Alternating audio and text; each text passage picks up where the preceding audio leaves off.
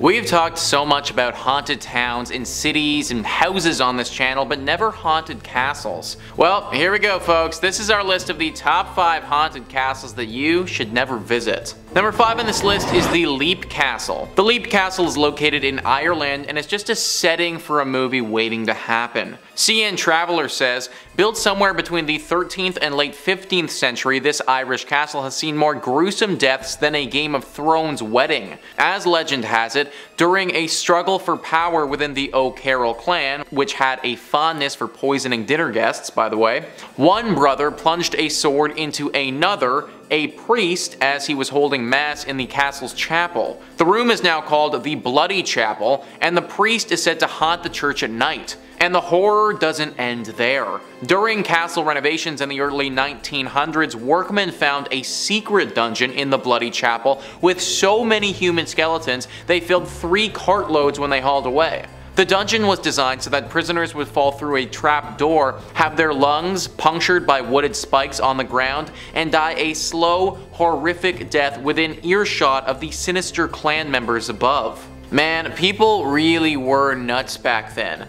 Like, think about the dude who designed that kill chamber, putting down all the spikes, arranging them in such a fashion that they wouldn't kill somebody right away, but give them just enough time to feel the sheer agony of it all and hear a bunch of their enemies having dinner above them. Obviously, because of all of this, this castle is right up there as being one of the most haunted in the world. The ghosts of those who died in this chamber are said to haunt those who stop by. Their spirits are filled with rage and anger, and they want to take it out on all the people who come here. Like, this sucks, because it would be kind of interesting to tour this castle, but at the same point, I don't know if I even blame these guys. Like, if I had to die like that, then I feel as if I'd be a pretty bitter ghost about things as well. Number 4 on this list is the Houska Castle. This is right up there as being a castle to hell, if you ask me. CN Traveller says, located about an hour north of Prague, Houska Castle has no fortifications, no kitchen, and had no occupants when it was built. It does, however, have something within its walls that no other castle in the world has. A large hole in the ground that many consider to be the gateway to hell. Houska was strategically built over the hole, which is fabled to be bottomless, to seal up the gateway and keep demonic creatures from entering our world. The demons are said to be trapped in the walls of the lower level. Here's where the story gets really creepy though. Before sealing it off, nearby prisoners were granted pardons if they would agree to be lowered into the hole by a rope and report back what they saw. When the first prisoner was lowered, he started screaming after a few seconds. When he was raised back up, the story goes, he appeared to have aged 30 years. So there is literally a gateway to hell here in this castle. That is so freaking cool and at the same point, so freaking scary. Think about how many demons and ghouls must be running around this place all the time. The devil, for all we know, might claim this castle as his own and show up here regularly. And then there's the whole story with the prisoner. How in the hell did that happen? He gets lowered down and then seconds later raised back up only to be 30 years older? I wonder if this indicates to us that time moves a lot faster in hell. Or maybe he lived 30 entire years in hell in the short time that it took us to reel him back up. Can you imagine 30 years in hell just dangling by a rope? That would be,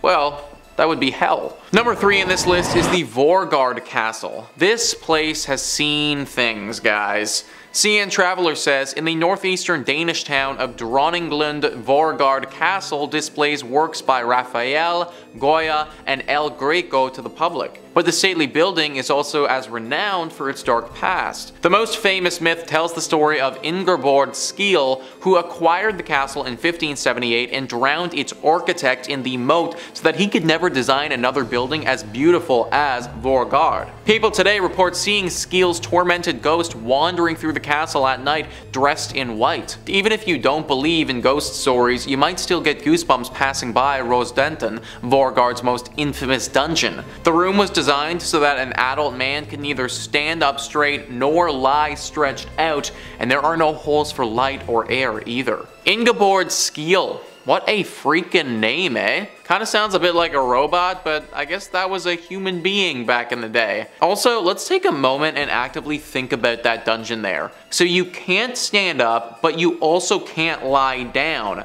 and there are no holes for light or air. Think about how horrible it would be to go in there. It'd just be a tiny little box. Like, getting put inside that thing would be the torture. You wouldn't need to do anything else to the person. This place's dark history has made it one of the most haunted spots in Denmark, which is really too bad because, as CN Traveler described, the castle itself is remarkably beautiful. Number 2 on this list is Casa Loma. Now, I had to talk about this one because it's actually located in Toronto, Canada, and I have personally been to this castle before myself. CN Traveler says there is a Gothic Revival style castle in Midtown Toronto that, whether you realize it or not, you almost certainly have seen. On screen, that is. Casa Loma has made appearances in Scott Pilgrim vs. the World, X-Men, Disney's live-action Beauty and the Beast, and as Hogwarts in Harry Potter and the Deathly Hallows. This is partly because of the mansion's distinct architectural qualities, but also because of its legend. There are decades worth of reported ghost sightings, including the spirit of Sir Henry Pallet, its original inhabitant,